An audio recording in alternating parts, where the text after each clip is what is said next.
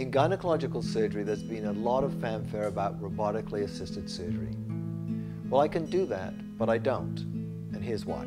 There's been no advantage shown with robotically assisted surgery in benign gynecological surgery, other than it is easier than traditional minimally invasive surgery for doctors to learn. It's more expensive, it leaves bigger scars, it takes longer, and I can't feel the tissue because there's no tactile feedback. What sounds to be the latest and the best is not always the case. The surgery the robot is most frequently used for is a hysterectomy. I've been doing that operation laparoscopically for 15 years before the robot was approved for gynecological surgery in 2006.